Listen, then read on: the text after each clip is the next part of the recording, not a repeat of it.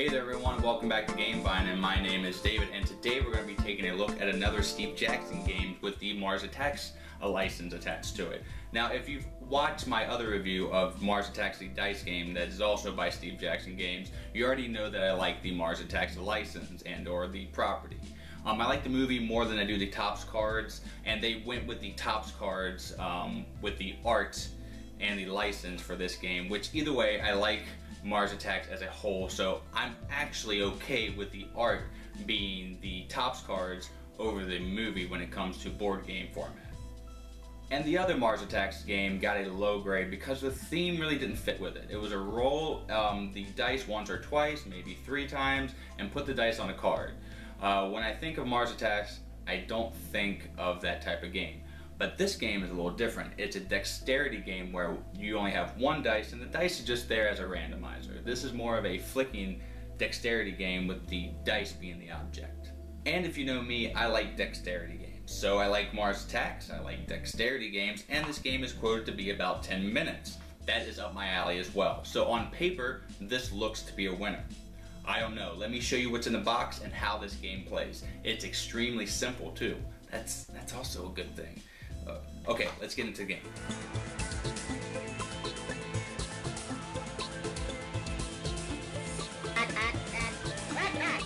Okay, so what is inside this flimsy box? As you can see, mine came damaged, but I mean, what can you ask for? The other components inside the box are what matter, but I don't like this box, so I'll get into that later. So you have the thick cardboard on everything here, and the planets consist of 3 rings. As you can see, the points go up. They are double-sided, and I'll get into why that is later. The other cardboard component that we have here are the 4 ships, so you can play up to 4 players. Those are also double-sided. One has lights and one doesn't. And the final component, other than the rule book, which is an easy read, is the dice here. Custom dice. Really nice. It's a smaller dice, but again, this is just an object for you to flick. Okay, so those are the contents. Now let me show you the simple gameplay. Okay, before I get into the gameplay, as you can see, I put down the felt here. I don't normally do that for the reviews, but in this case, this dice would just go all over the place on a hard surface. So if you can, I recommend playing on a softer surface. So this is a setup for a 4-player game. You always do the number of planets plus 1 equal to the amount of players. So if I had 3 players, I would just take 1 planet out. So let me set up the theme here. You're basically aliens trying to conquer these different planets, and you have your dice here and in your ship, and this is what you're doing. You're sending your ship to conquer those planets and strike. So you start your turn by doing that, and you can hold your ship, but I just say go do whatever feels natural, and you can prod, flick, or whatever you want to do, but it has to completely leave your ship like that. If it doesn't, and it hits the ship like that, I've seen it happen, you lose your turn. So it moved all the way over here. You simply take your ship, put it on top of the dice. That is where you now are. That is all you do on your turn. Other things to keep in mind are different rules, like if another player flicks and he lands on you at all, he puts his ship on top of the dice and you are knocked back to home base. Basically where you're sitting. That is where you'll always go, and that is your home base. And you're trying to flick on these planets. However you land on it, that is a legal land, and this is a legal land. So once you land on one of these planets, you get to take the outermost ring and put it in your scoring pile. Okay, so you're basically trying to accumulate the most points to win the game. It's simple as that. The end of the game is triggered when all the pieces have been obtained, so you have to get everything. And once another player gets on this one here, he will take the outermost ring. The one catch that we have, this is why the dice is included. If you can see, the middle piece of every planet has a label. If the dice lands on it with that label, you get to turn this over. As you can see, the back side here says bonus. This is now worth 4 points, so when you put it in your score pile, you put it up this face. So now that you know, you got an extra point. And each ring has that +1. So every time you land on it with the appropriate face, you get bonus points. Also, when you land on a planet, you get sent back to base. So you get sent back to base if somebody lands on you and or when you claim a piece. And that's it. That is really it. Again, the game keeps going until all the planets have been obtained by every player, and then you count them up to see who wins. Now, let's see what I think about this game. Hopefully, it lived up to my Dexterity and Mars Attacks expectations. So that was Mars Attacks 10-minute takedown. And as we always do on GameVine, we give our board games grades and or percentage. And I gave this one overall an 84%. I like this game. This is just outright fun. Now the theme is very veneer thin, but it's in the spirit of Mars Attacks, which is what I like. It's kooky fun. Dexterity really does mesh well with Mars Attacks. I love the art that they have on each planet. Now the backside, the bonus is very plain. I don't know what they could have done with that, but that's neither here nor there.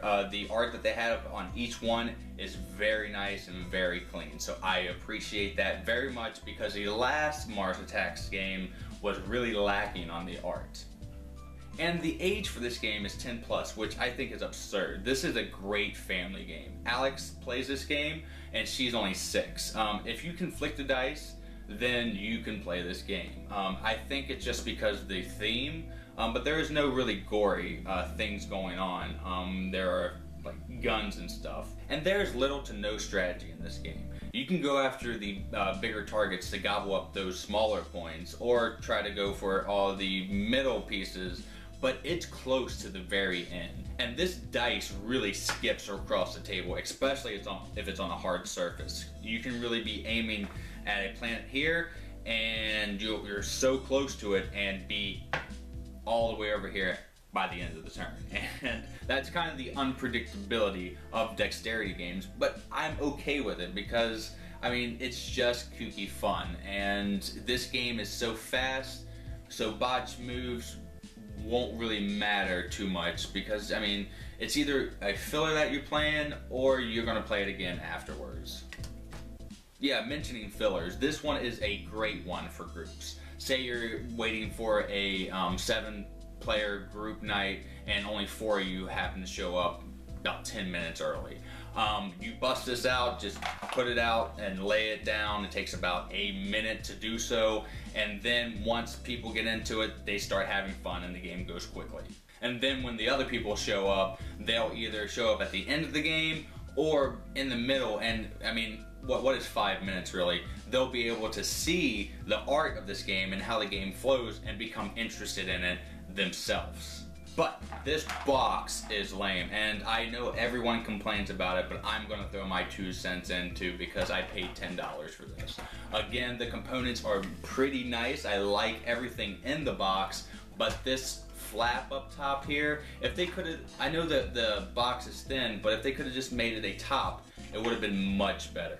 And as you can see, it is damaged. It was mailed to me, so even if I were to carry this, this doesn't take much to damage this box. So that would be my biggest gripe about this game. But beyond that, it houses everything and it keeps it together, so I'm gonna keep the box. I'm just saying.